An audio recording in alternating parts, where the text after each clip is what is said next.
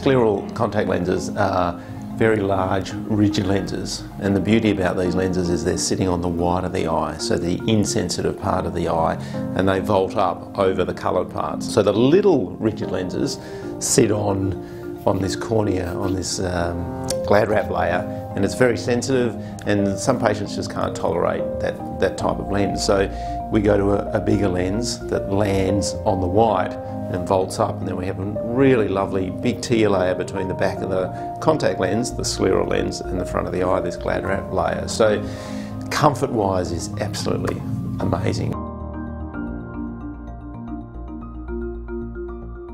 I believe Tom Cruise was in the movie not that long ago where they inserted these scleral lenses so he could hang off the side of an aeroplane and have his eyes open and his eyes would not, not dry out. A little extreme, but you do what you have to do for the contract.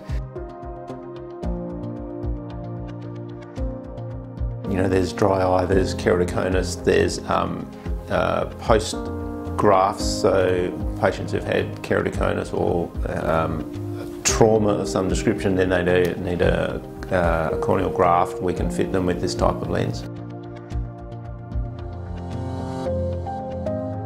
If we can get you successful with the little lens, it's less visits, it doesn't cost as much, it's a quicker turnaround. If we can get you there, still it'll have a life of 2 years, we can get a great outcome.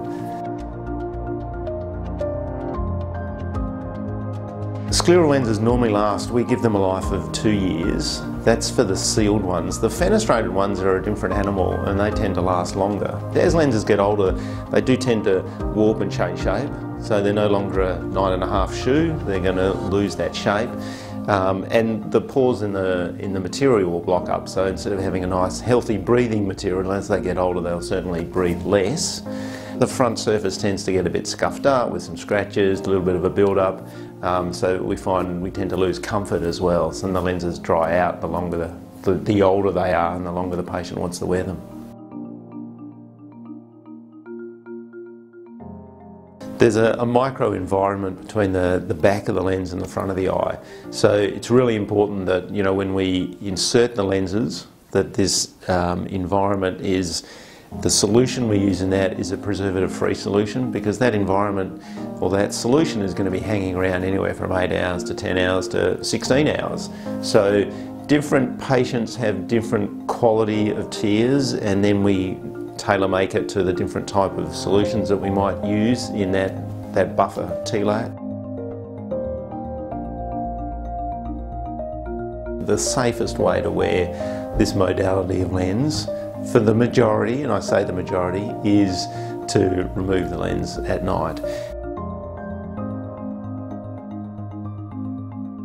They do involve chair time, and patients need to understand that it's not just pop it in and see you in 6 months, 12 months. It does take a bit of tweaking to get that fit just right, and then obviously tweaking on the prescription. But they are terrific, but they're also not for everybody.